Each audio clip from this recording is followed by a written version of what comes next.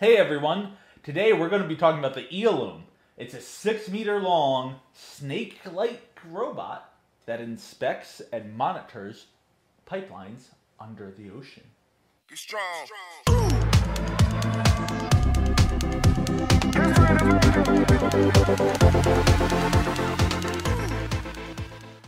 That's right, Ryan. And while we already have drone submarines for this work, the Eelume is the first to have an underwater docking station. This docking station can be installed up to 500 meters deep, which the Eelume will call home for up to 6 months.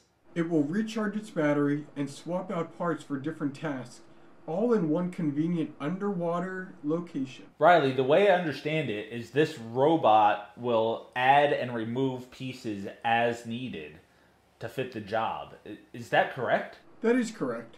And there is essentially a hinge between each section that allows the robot to contort into special shapes to work in confined spaces. That's really cool. It could wrap itself around a pipeline to then, get a really up-close and personal look at a crack on a pipe. But this is going to be used for monitoring. How do we currently monitor our undersea pipelines? The answer is not very well, Ryan. We currently use drones that typically need to be transported to offshore sites on a fully crewed ship. This can cost up to $100,000 per day. Holy crap. No wonder we keep on having oil leaks.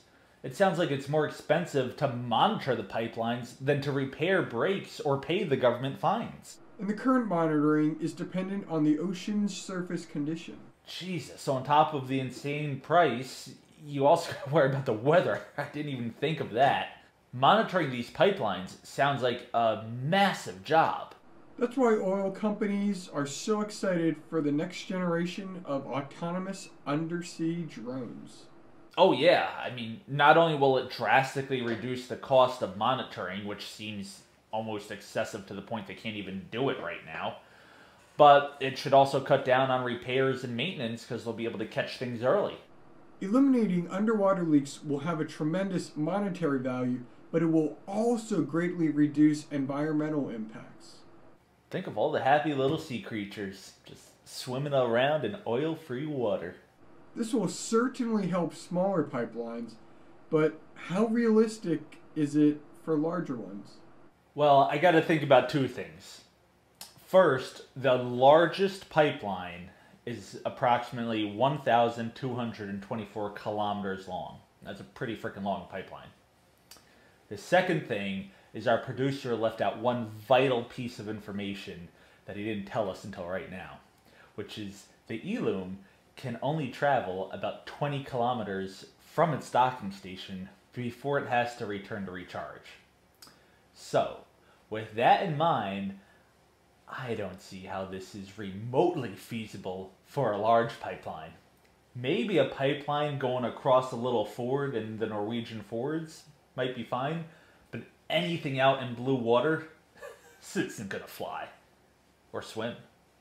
I recognize your thought process on that, Ryan, but I think they may be able to put them closer to, say, an oil platform so that if there are any issues, these robots are able to jump right in and help patch it up rather than waiting over a long period of time with issues building up over and over. That's a good point, Riley, because, pipelines are built on different types of sea bottoms, and a bare rock sea bottom will cause a lot more abrasion and movement with the currents and possible damage to the pipeline than a medium soil seabed, which it would kind of rest nicely in, kind of like a little mattress. Thanks for tuning in to this week's episode of Elite Life in Real Life. Please make sure you like, subscribe, comment. We keep on saying that, but that's how this channel grows. That's how we keep on going. So if you're enjoying it, please do something to show your love. And with that, I'm Ryan. And I'm Riley. And if any of you are looking to find an Eelume, you better start looking 1,000 leagues under the sea.